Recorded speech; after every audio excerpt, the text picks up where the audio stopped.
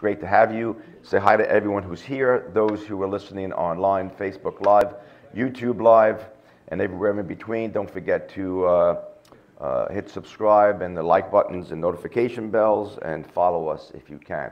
We're going to wait for the evening offering as the usher comes forward. Those who are watching online, if you like and give, you can go to our webpage, CBC Truth, CBC website, centerbeachbiblechurch.com. Jim, lead us in prayer.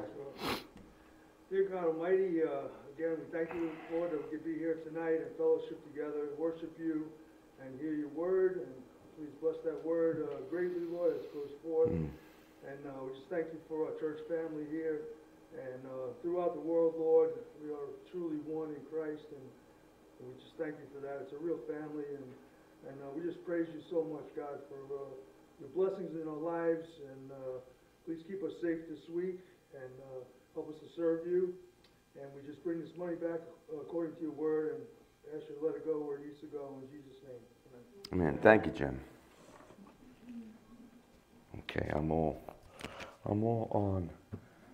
Okay, good evening, everyone. Let's turn in our Bibles to Psalm 119, verse 1. A little bit of news before we get there. How many people, do you remember the movies Left Behind 1, 2, and 3?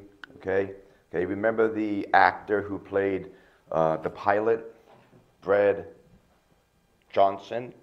Okay, any of you guys remember him? If you saw the movies, anyway. He just passed away of COVID, and he was really sick. He has 8 children, homeschooler. But he wasn't saved. He wasn't a Christian, not until the very, very end when he made those movies. Quite interesting. He made those Christian movies, and he didn't believe it. But a wife and a family, and my niece used to babysit for his kids. That's how we are connected to them. And we've been praying for him for a while. But he's home with the Lord now. And praise God that he came to know the Lord before he left this earth. So interesting, and just to share that with you. Psalm 119, verse 1, blessed are the undefiled in the way, who walk in the law of the Lord. Let's bow our heads. Father in heaven, we thank you for tonight, that we can gather together again and open up your word and have it just pour into our souls. Its truth, its virtue, its power, its cleansing, its truth, Lord. It's truth, it's truth, it's truth, Lord. But we could listen to truth, Lord, and yet not follow it and gain no virtue from it. Let us listen and do and be blessed. Give the winds a mighty voice and take this message to the 4 corners of the galaxies and beyond, Lord. And if not there, bring it here into my heart tonight. In Jesus' name, amen. Amen. Apologize for the voice. I'm not really sick. Don't have the big C. I just have a cold. And you're allowed to have colds, I guess, I have an old-fashioned cold. It's not hip, I just have a cold. Tonight's title, this is part 16 of our study in Psalm 119. And the title is, Have You Ever Longed for It? With a big question mark. But before we get to it, talk about Psalm 119, 176 verses, the longest psalm in the scriptures. It is basically a personal diary of King David as he ponders his life and looks over his notes, kind of like a diary of his highs and his lows. And at the end of his life, with all the hardships, the loss, sickness, victories, a lot of victories, problems in his family, problems in his own heart, problems with lust, was a murderer, an adulterer, yet he was the apple of God's eye. Well, that gives us hope, right? God loved David, not because David was so pure, but because David loved God. There's a lot to be mentioned there, a lot to be spoken there. At the end of David's life, all he can say is, God is good, no matter what. God is good. And we have to ask ourselves, can we still say that no matter what we've been through? Is God been good to us? In the Hebrew, there's a Hebrew title for this psalm throughout the history that the rabbis would call it. And they would call it, "Happy are those whose way is perfect." And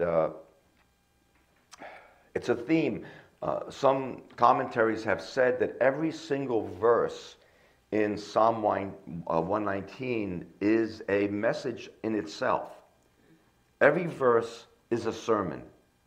Every verse can stand alone. And what we've been trying to do is do that. I have gathered some together, but I've been trying to do one verse at a time.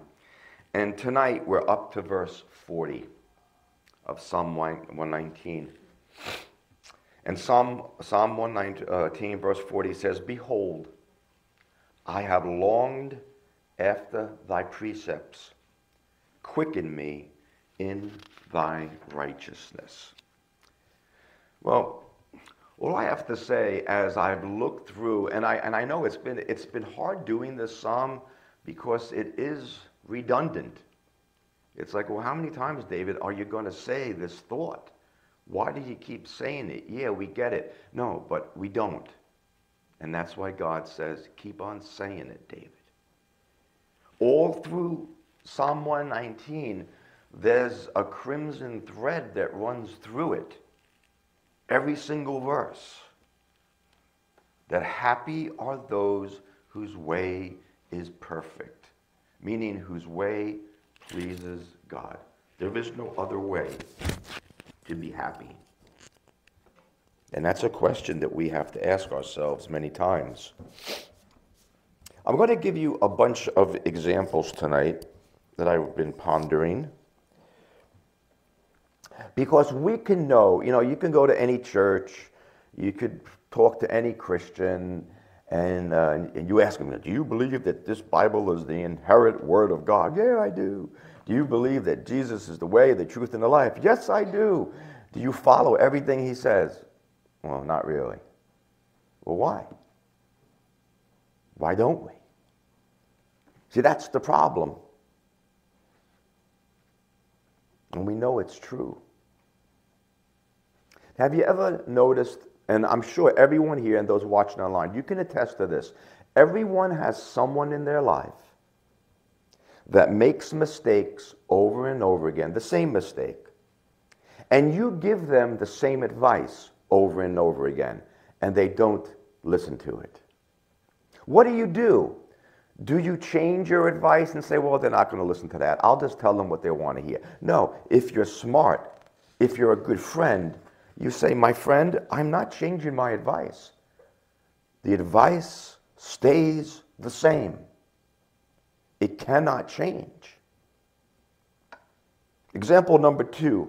I'm going to go all over the place on just practical examples to make this point true.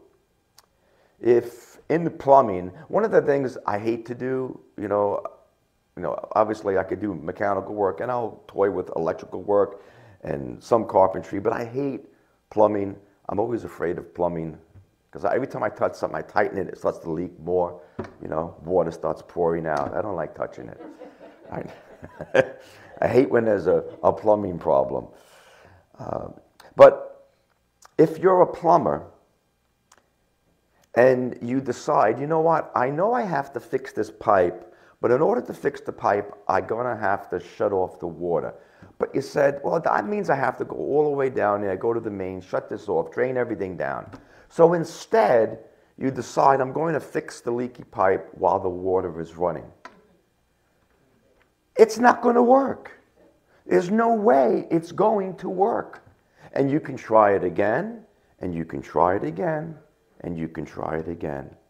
One of our biggest problems as humans is laziness. Putting in the effort. How many times, doing a mechanical thing, a lot of times I work on my vehicles out on the side here, and my work shed is so far, I don't want to go back. I'm just going to wing this thing. I don't want to go back and get another tool, so maybe I'll make the hammer work. I should just get up, go over there, get the right thing, and do it the right way. But laziness makes you make mistakes. How about this one? You go into the doctor. You're going to like this one because we've all heard this one. I've been hearing it. You go to the doctor. You got high blood pressure. I have high blood pressure. You got high cholesterol. I got high cholesterol. You have trouble walking. Well, I don't have trouble walking, not yet. But your ankles hurt. Your knees hurt.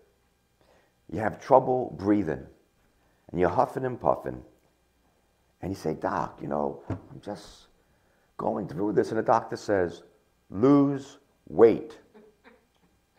And all of those things will come. And my doctor always says that. My sugar's a little border, it's just hanging there. Your blood pressure, your cholesterol, your sugar, pain in your ankles, lose weight. But what do we keep asking the doctor? But isn't there like a pill I can take? Another pill? Is there something else? No. Is there a quick fix? Because the losing weight is so hard. I don't want to lose weight. And so we will continue on. And what's that called? Being obstinate, being arrogant, being prideful, being foolish. In our world today, in our families today, the solutions are always clear. Always clear. But we keep saying, no, no, no. We need to fix that this way. I need to fix me this way. Or we say, I don't need to be fixed at all. You need to be fixed. I'm fine just the way I am. Do you know whenever you say that, and you know it's not true, what do they say? You can fool some of the people some of the times, but you can't fool all the people all the times. And you certainly can't fool God. Every time you say that, you lie to God. Because God says, you're such a liar. You want people to believe you're happy, you've got it together, you have no issues, you have no problems, no need to concentrate on me. I'm just fine. And you know how to say the cliche Christian answers. Praise God, bless Jesus, I'm praying for you, my sister or my friend, and it's all a fake, and it's all a phony, and it's all a fraud, because pride won't let the truth come out. We need to fix the world and ourselves only one way, God's way. Because if it's not of God, it cannot work. Cannot work. Example, got a lot of examples. Welding. I used to weld a lot. I really miss welding. If I ever had another house again, I would have the 220 line ran and have my stick welder, my Lincoln welder. And I really enjoyed fabricating. We had, tons of stock steel, cut things and you could just make everything. I miss it. But one of the things we used to do at my old job was we used to hold a New York State welding test. In case you don't know it, the New York State welding test is one of the hardest tests to pass. If you're going to weld on a bridge, on stadium seating, on a crane, you have to be certified.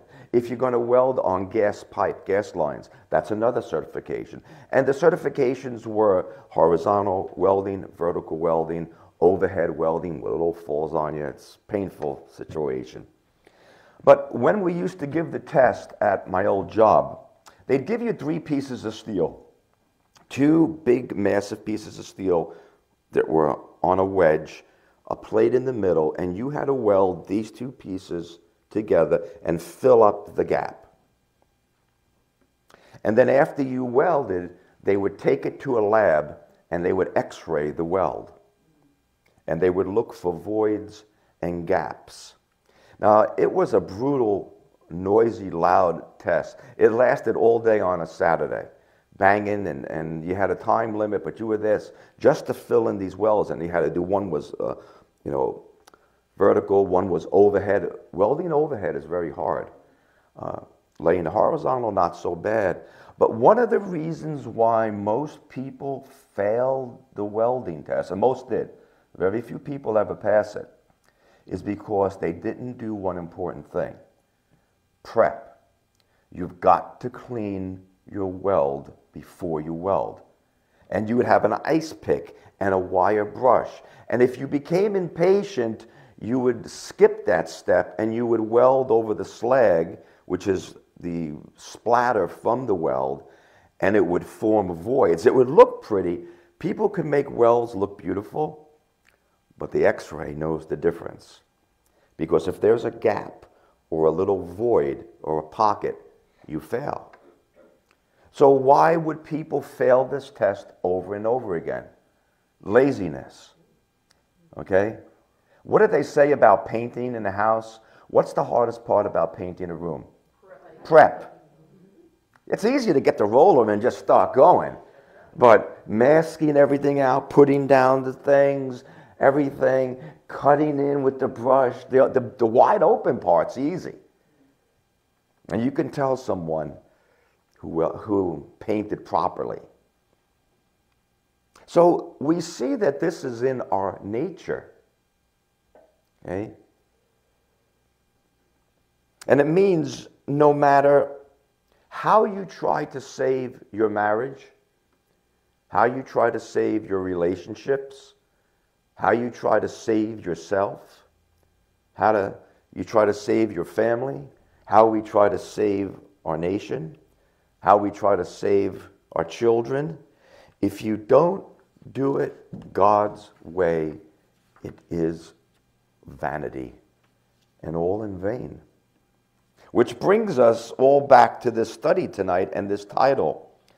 Have I ever longed for it? Longed for what? Now that word longing, it's not a word that we use in daily conversation anymore. I've been longing for you today. Okay? I've been longing for some 7-Eleven coffee.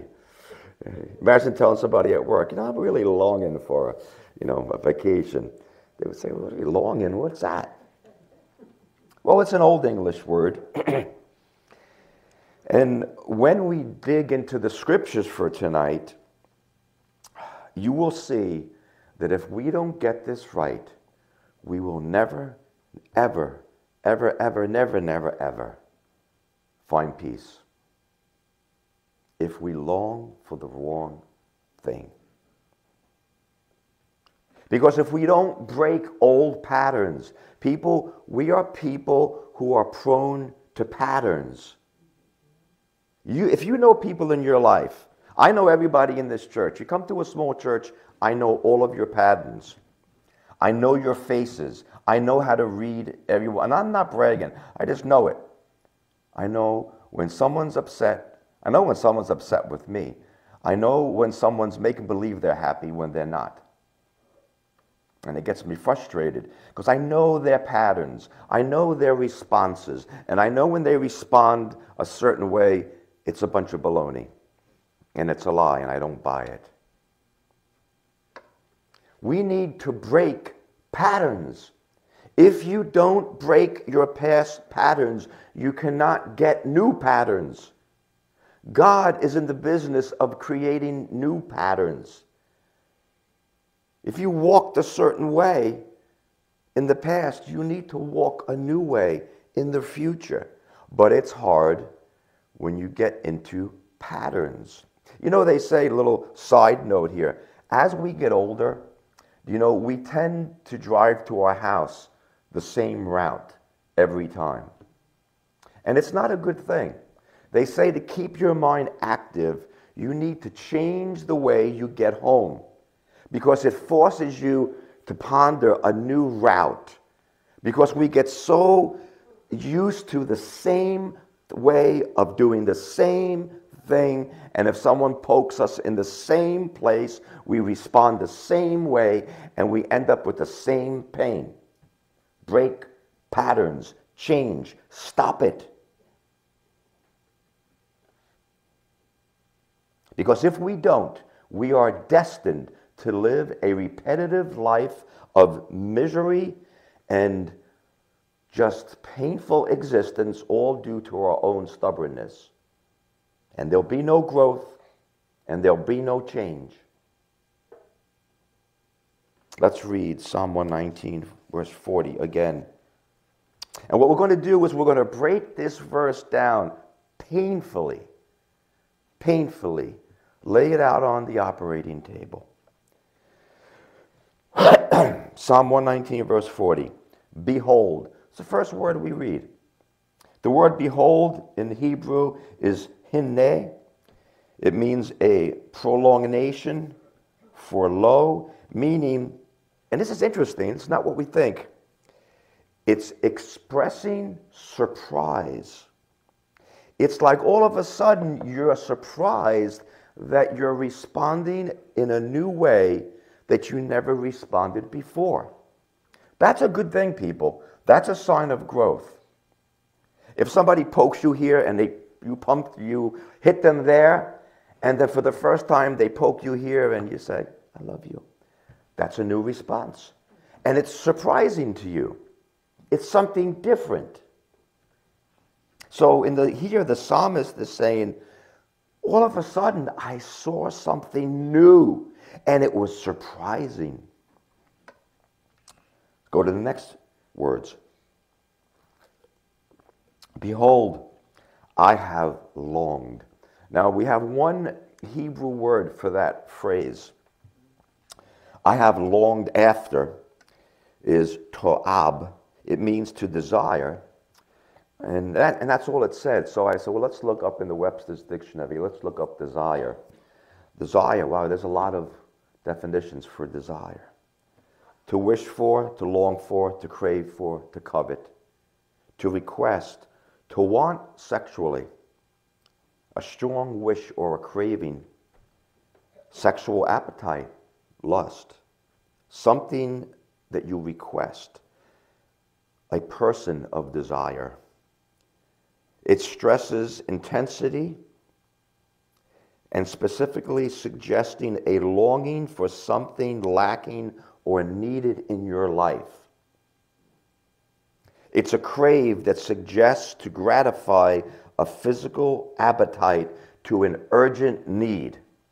So it's a pretty strong thing. When you long for something, it's like being in the middle of the desert and you haven't drank water in days. That's how intense it is. So David is saying, behold, all of a sudden, I have a new thirst. I don't thirst for people to think I'm great. I don't thirst to impress people anymore. I don't thirst to show everybody how great I am. I thirst for something else. I have taken my eyes off of me. Let's move on. Psalm 119, verse 40. Behold, I have longed after thy precepts. Precepts. Thy precepts in the Hebrew is pikud. It means appointed, a mandate of God, meaning the unchangeable, undisputable, unquestionable, unbending, unwavering ways and laws of God. That's God's precepts. Verse 40, it says, behold, I have longed after thy precepts. And we have a break there. So quicken me. Quicken me. Well, that's a word we don't use today. What does it mean, quicken me? The word quicken me is koyah. It means to live, whether literally or figuratively, causatively, to revive, to bring me back from the dead.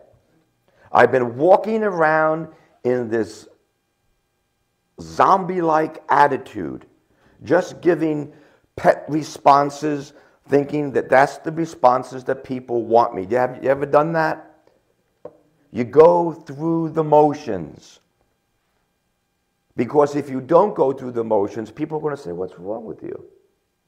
And you are afraid of them asking that. So you make believe everything is okay. But David says, no, I am not okay. Wake me up, God.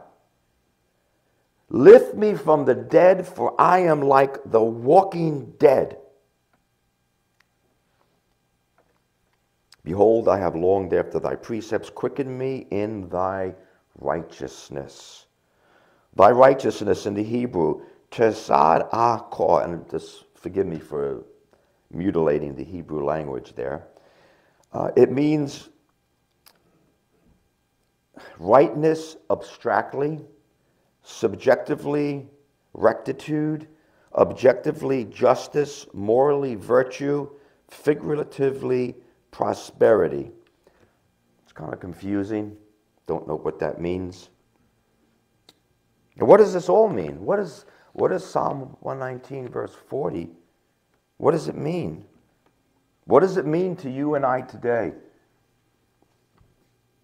What is it that we should really be longing for? What do we long for? Really, every day. What do you long for? What is it? Right? Remember that movie, what was that movie with Billy Crystal, went to the cowboy camp? City Slickers. Right? And remember the guy Curly, Jack Palance plays it? And they all look up to this guy. He's like the super guy. And he goes, what's the meaning of life? He goes, it's just one thing. And then he dies and they never, well, what was it? It's just one thing. And like, we never found out. People, what is that one thing to you? We might like people to think, oh, it's Jesus Christ.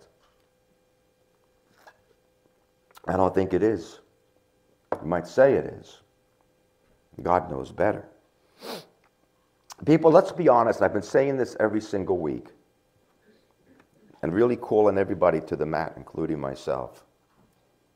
We all desire, with the greatest desire we can muster up as humans, let's be honest, to be happy.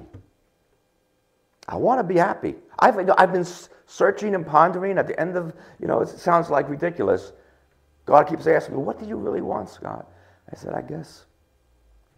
I tell everybody I want you.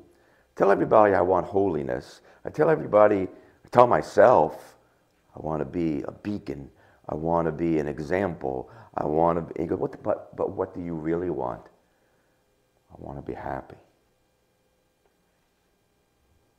I want it all. And people, we all want that. I don't think there's anybody who says, I don't want to be happy. We all want it. We all live for it, let's be honest. Why are you going to work every day? Other than putting food on your table, you want to have a good life. We all try to attain it. We all make believe we have it because we don't want anyone to think that we don't have happiness. And we all think we know how to get there. But we all, what's the lesson? We fail to attain it. At least consistently. To be happy for a moment, for a time or a season. But it's not consistent, and that concerns us. So what's the problem? Our problem is in the it. Meaning, we can desire this it or that it. What's your it? Okay? What is your it? Because there are two. Happiness or holiness. What do you ultimately live for? Because you can't live for one and think you're living for the other. Because God says you can't love one, You can't have two loves. You got to choose one. You're going to love one or hate the other. And it's a good question. Gee, do I live for happiness or do I live for holiness? Will holiness bring me happiness? Because then maybe I will live for holiness, as long as it gets me what I want at the end of the day. But if I live for holiness, or I want people to think I'm holy, maybe I could trick God into thinking I'm holy. You ever think you can do that? No. Do you ever think you could trick people into thinking you're holy? Yeah?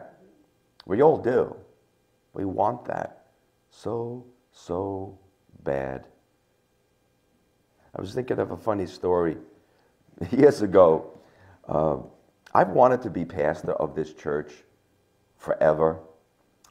And whenever there was any type of church functions, I was always practicing. I'm letting out secrets, people. It's getting towards the end of my lifetime, I don't know. So letting it all out. I'm letting out secrets. So I'd always make believe I was the pastor and how I would respond. So I was always, and I look back and I go, well, that's so stupid. It's so ridiculous. I always was trying to, like when there was parties, I was always very reserved. I never Christians wouldn't do that. And pondering things and, what's going on with you? Tell me about your problem. And, it's such a silly thing, but I wanted to appear to be, and I can be the pastor. Boy, did I have a lot of things to learn. Wow. Still do. But one thing I never fooled, because I might have fooled people. Hey, Scott, he's really pretty holy. He really knows what to say and how to answer everything scripturally. But it's all fake, all phony. It's a facade. What's a facade? You know what a facade is?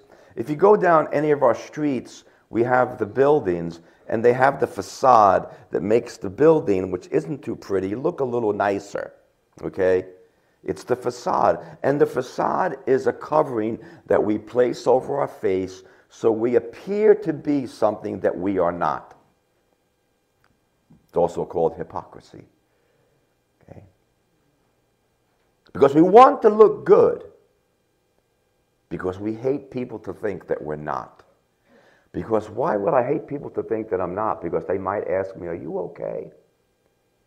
Do you know there are some people, if you ask them if they're okay, they get very offended. Because it's an insult to their pride. How dare you ask if I'm okay? Of course I'm okay. Okay. Won't go any further. But God knows. It's such a sad, I know so many people. It breaks my heart. And you know what? More people know it than don't. Most people, they'll start to watch that person and say, that person is living a lie. And it's miserable. And the one that they're making miserable is themselves. Because people, we all hurt. We all fall down. We all trip. My wife just came back from North Carolina. And I've shared this before, but it proves the point. She told me she stopped at a truck stop. And she was walking out of a place and she fell and tripped. And fell off the curb, fell on the ground, hurt her leg and stuff. And people came over to run to help her. And she goes, you know what the first thing I felt? Embarrassed. I was so embarrassed. I was actually yelling at the people, I'm fine, leave me alone. I'm perfectly fine. Why do we do that? Pride. Do you know that is the worst sin right there? Because we should say, I'm hurt. I'm normal. When I hit my leg, it hurts. And I'm trying to make people think it doesn't. Because I want them to think I'm better than I am when I'm really not. Because no one of us people are better than we think we are. We're not. We're all longing for the wrong it. And we refuse to admit it.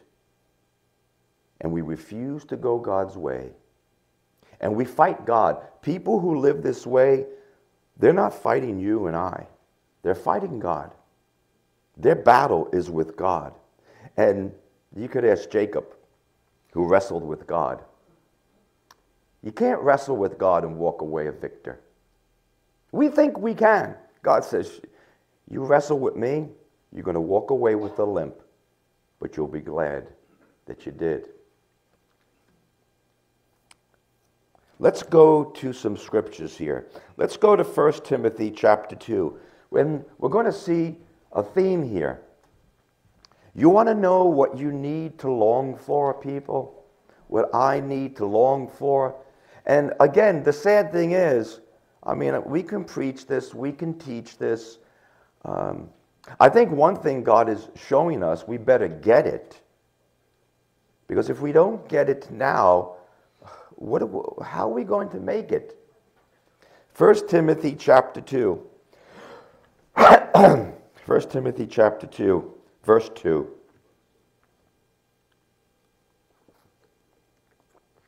For kings and all that are in authority, that we may lead a quiet and peaceable life in all godliness and honesty. Let's read that again. For kings and for all that are in authority, that we may lead the people that watch us, that they may see that we live a quiet, peaceable life in all godliness, and I love this, and honesty. Don't live a lie, people. If you hurt, let people know you hurt. For this is good and acceptable in the sight of God, our Savior. Let's go to 1 Timothy 4:7. I'm going to make it easy for you. It's going to go through the 1 Timothy's. Interesting that this thought is in all in Timothy here. Paul teaching young Timothy how to be a man of God. He tells 1 Timothy in chapter 4, verse 7, and I'll modify it and I'll say, young Timothy, refuse profane and old wives' fables, and exercise thyself rather unto godliness. For bodily exercise profits little. And we could add to that not just exercising, but just it goes back to vanity. We've got to look good. We've got to appear good. We've got to walk good. God says that does so little. You fool so little. For bodily exercise profits little, but godliness is profitable unto all things. Having the promise of life. People, you want to live life to the fullest. It'll be in godliness. The promise of the life that now is and the life that is to come. It is the goal. 1 Timothy 6:3. Let's go there. Paul was preparing, because Paul was getting ready to die, and Paul is preparing Timothy. You're not going to have me here, Timothy, to guide you forever. There'll be a day when you'll be on your own. And you need to know and remember what I taught you. All this world will eat you up. 1 Timothy 6:3. If any man teach otherwise, and consent not to wholesome words, even the words of our Lord Jesus Christ, and to the doctrine which is according to godliness. He is proud. That person who does not do these things, he is proud. He knows nothing. He dotes about with questions and strifes of words, whereof comes envy and strife and railings and evil surmisings, perverse disputings of men of corrupt minds, destitute of the truth, supposing to gain godliness. This is in the church. There are people in the church, supposing they have gained godliness, they have gained nothing. From such withdraw yourself. But godliness with contentment is great gain. Wow. Let's go to 1 Timothy 6:10.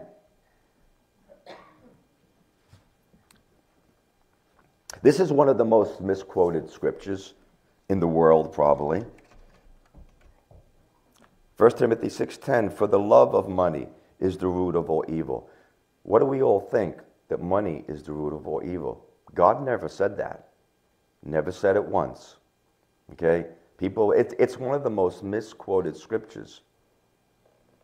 For the love of money is the root of all evil, which while some coveted after, they erred away from the faith and pierce themselves, self-destruction, self-sadness, with many sorrows. Not just some, but many.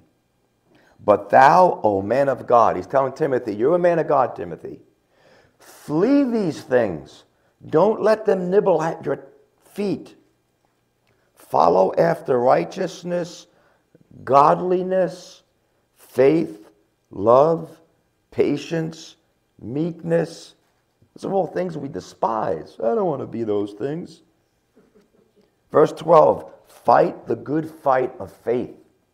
Lay hold on eternal life means your goal is what happens after you die. Forget about here. Whereunto thou art called also, and hast professed a good profession before many witnesses.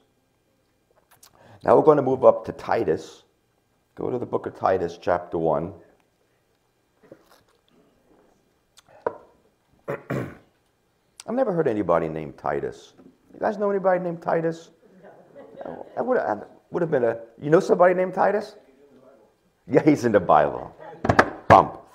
Okay. I never heard somebody name their kid Titus. Would be a cool name. Titus chapter 1, verse 1. Paul, a servant of God, an apostle of Jesus Christ, according to the faith of God's elect, and acknowledging of the truth which is after godliness. You can't get to godliness unless you know the truth. In hope of eternal life, which God, that cannot lie, promised before the world began. Let's go to 2 Peter chapter 3, verse 10. Verse 10 through 13. 2 Peter, it's right after 1 Peter. 2 Peter 3:10. But the day of the Lord will come as a thief in the night, in the which the heavens shall pass away with a great noise, and the elements shall melt with fervent heat. The earth also and the works that are therein shall be burned up. You know what's interesting? And it makes me, and just hold there, we're not done there. Everything that we work for and do, and we've built our lives around, at the end of the day, here, they're burned up. All the goals and the stuff in the flesh that we achieved, you think, wow, I got this plaque, I got this medal, I got this honor. Doesn't mean anything. And like when we watched that movie last night, Indescribable, I keep going back to Voyager taking a picture back at Earth and seeing the Earth as a speck, the head of a pen. And as Louis Giglio said, all of a sudden, all the things we've accomplished mean nothing except the things we've accomplished for God. Okay? Because God knows everyone on that speck. It's incredible. It's absolutely incredible. Seeing that all these things, verse 11, shall be dissolved. Everything, all your passions and joys, you know what, that old saying, there is no trailer hitch on a hearse. Okay? One of the saddest things over the years is, as the older men have passed away in the church, I know Elder Jeff has been there with me, we would, the wives would call us and say, guys, you want to go check out my husband's tools and take whatever he wants. And I must have done that so many times. And I started to have this real strange feeling that I was going through a sacred place, going into this man's shed. And all the things, I remember Bill Tiedemann, going through his stuff and all his tools lined up that he prized and he laid aside, and all the things, and how much stuff was thrown out into the street. Whatever you don't want, throw it out in the street. And I would take one man's treasure and put it on and I thought, I'm going to bring it home and put it on my shelf. And one day my kids will go when I'm gone, and what are they going to throw out? You know what they can't throw out? The things we taught them. Amen. The God that we brought to their lives. The lessons that they saw, that we lived. how we handle situations, which were really intense, and we responded in a godly way. Wow, Dad really kept his temper with that one. That's impressive. I'm going to remember that. Verse 11, seeing that all these things shall be dissolved, what manner of person ought ye to be in holy conversation and godliness? Now let's stop there for a second. God is saying, seeing that all the things that we try to strive for, the people we try to impress, the goals we try, everything we try to do, at the end of the day, they're all going to be dissolved. I was watching a clip on, I think it was TikTok, a TikTok clip that somebody's, I don't follow TikTok, but somebody shared it on Facebook. And it's funny. They were showing the drummer who's in Guitar Center when no one's around and when other guys walk in to watch. Because if you ever go to Guitar Center, I was there the other day with my boys. We haven't done it in years. We used to always do it. And, you know,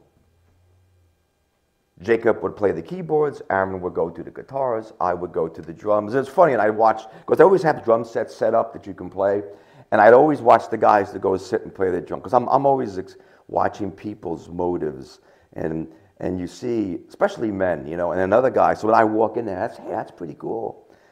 And then they start to play better, and they do a couple of fancy things. Why? Because we're constantly trying to impress people, but God is saying all of those things, they're going to be dissolved. They won't matter. A hill of beans. But what will matter is how you carried yourself.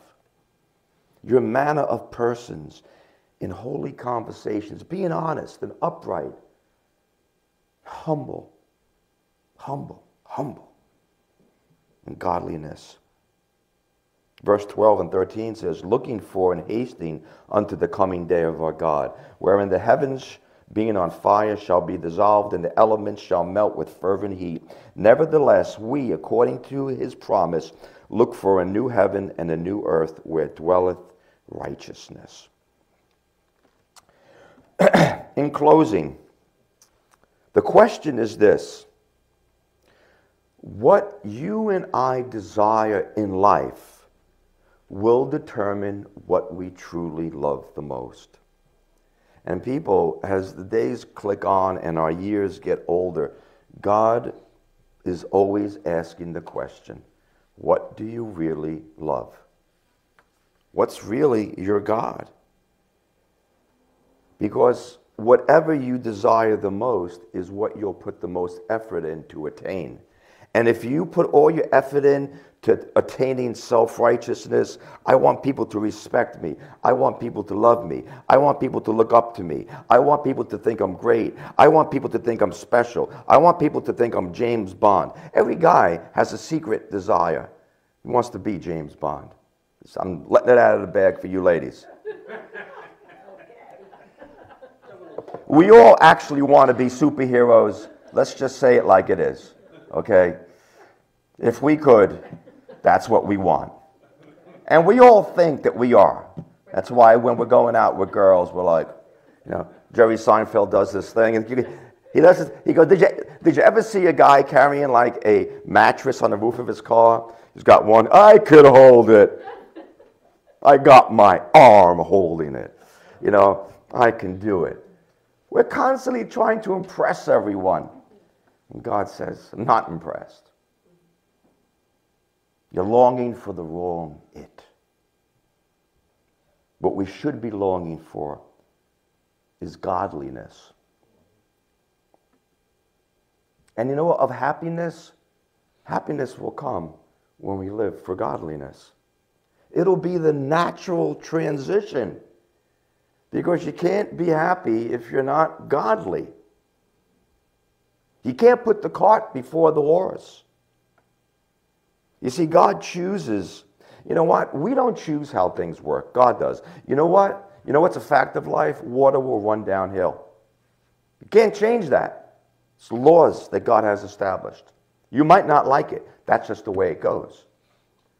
And we can't stop the protocols that godliness before happiness. And if happiness is more important to you than godliness, then happiness is your God. And God never was. Interesting. If you seek godliness above all else, now there's a problem here. Godliness according to God's laws. Because how many times we could say, oh, I am living godly because I haven't done A, B, C, and D, or I do A, B, C, and D. God says, no, not according to what you think is godly, because I try the heart. I know the heart according to my way. But if you do seek it properly, joy and peace will be attained, no matter what's going on in the world. Choose you today the right it, because godliness is the answer to every single issue our world is dealing with. From Congress to Senate to the crime problems to war to everything, to our families, to our schools, to our police, everything.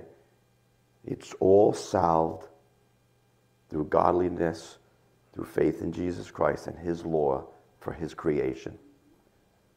Have a godly society, have a happy society. Well, what do we have today? Lawless society, not a happy society. We can talk about it all day. You can go, yeah, Pastor, it's so true. But how many of us are really going to change? I give you this challenge. Okay? Start breaking old patterns and start new ones. Say, God, I have to stop these old patterns, because we all live for this thing of self-preservation. I must preserve my honor. I must preserve my integrity. I must make people think this is who I am. God says, stop living that way, because you'll always be proven to be who you are. Because one day you'll walk and you'll fall down and you'll trip. You know, the person who falls down and trips and it bothers them a lot is a person who has a problem. I've learned to know that I'm clumsy and I fall down. I don't know where I'm going. And you know what? I have peace with that, because I don't have to pretend that I'm something that I'm not. Yeah, this is my weakness. A, B, C, D. I could probably go down the whole alphabet. But I know my strengths too. Okay? And I know what I am good at. And I know what I'm right about. But I'm not concerned about what I'm wrong about, that I have to hide it. I've tried hiding it my whole life. It's so much work. It's easier to laugh at yourself. People, if you can't laugh at yourself, that's a big one. You've got to be able to laugh at yourself and say, oh, what a dumb thing I did today. And that's okay. Seems to be harder for men than women. But it's part of humility. And you won't have happiness without humility. Change your patterns. Start new ones. Let's bow our heads. Father in heaven, Lord, we thank you, Lord, that you are a God of patience, Lord. Yet you are a God that loves us, and with frustration you watch over us and you say, dear child, why do you suffer so? You are not me. You are not perfect. You fall down. I pick you up. Get used to that. It's okay that you can't pick yourself up. And it's okay if people don't know it. And it's okay if people do know it. That you hurt and you cry. Father in heaven, help us to stop living for that it and living for the right it, which is, Lord, holiness, humility, and godliness. And we will have happiness. But we cannot upset that apple cart. It must be your protocol. In Jesus' name, amen. Amen. Let's stand. We'll close with the song.